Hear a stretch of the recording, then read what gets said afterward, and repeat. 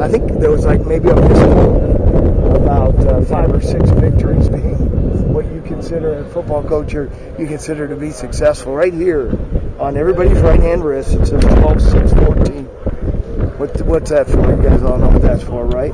Name of Lucas Oil championship football game. Whatever it takes for us to get to that, that's what always our goals are, is to get to that game. Because if you get to that game with the new concept of having this bowl system with the 4 games, you're going to have a great chance of having an opportunity to play for a national championship. So our goals are always to be at Lucas Oil. You're talking about the Sports Illustrated? Yeah, I don't know how that got quoted that way, but it wasn't quoted the way that it should be, of course. Any coach wants to win and go for championships playing in the football. How was practice? That was awesome.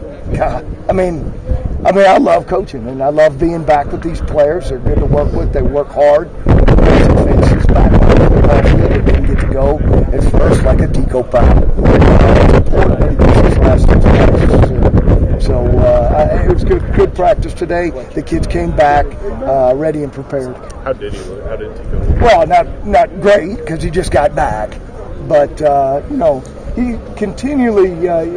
If you think about it, it's only Tico's getting to be a junior, but there's a lot of guys out here that are in their first spring footballs that are playing for us. So it's pushing, it's making sure that they come back focused and ready. How the quarterbacks look to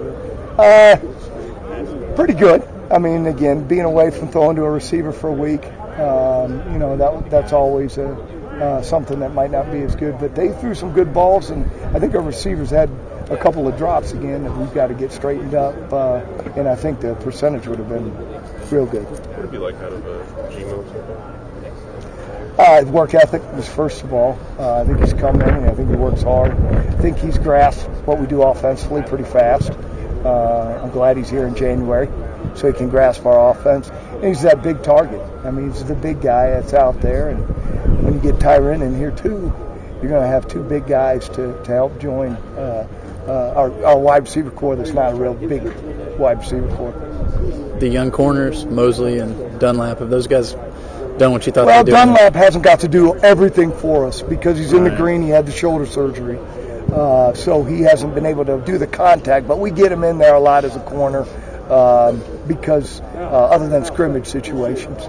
So he's done a good job, but he's a little behind with the surgery. I think Mosley's done a good job.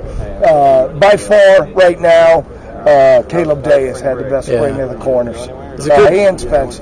Has that been like one of the better things happen for the depth to come along for the cornerback? It's been huge. Yeah. It's been huge. We've got a bunch of guys who can play that position. We've even, experimented with moving a couple to safety.